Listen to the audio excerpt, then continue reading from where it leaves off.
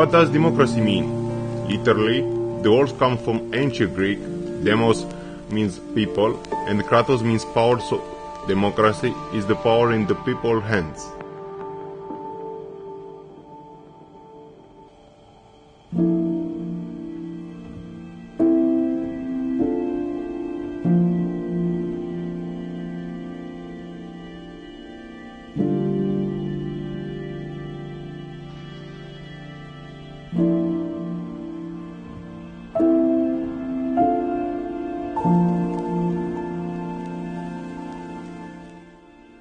Where did it start? Democracy started in ancient Greek in the 5th century BC, in the golden age of Pericles, who was the most popular ruler in ancient Athens.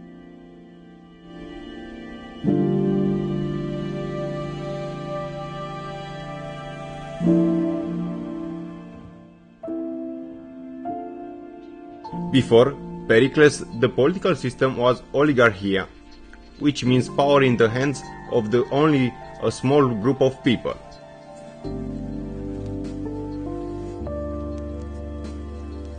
In order to have the right to vote, and among other criteria, someone would have to be born in Athens as well as his parents.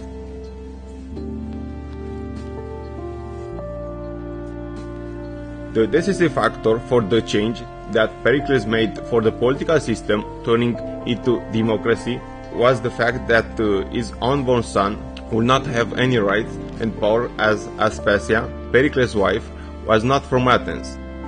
Through this, a new era started and the idea of democracy was born.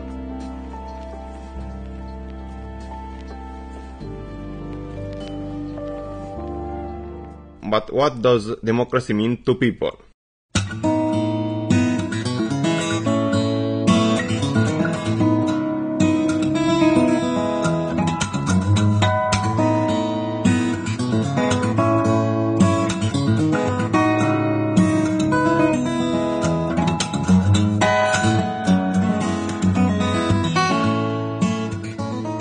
As it has been said, democracy is not a natural thing and people have to fight for freedom. A crucial moment in history is 1789, when the French Revolution took place. During this time, people fought for change the absolute monarchy system to the republican system. Their motto was Liberté, Égalité, Fraternité, which means freedom, equality and brothership. Nowadays, perhaps, it is again a time of change and choice.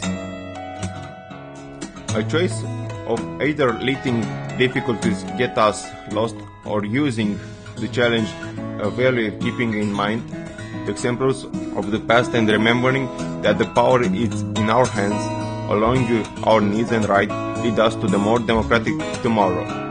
In the end, we can say that democracy is not the perfect system, but is the best of all.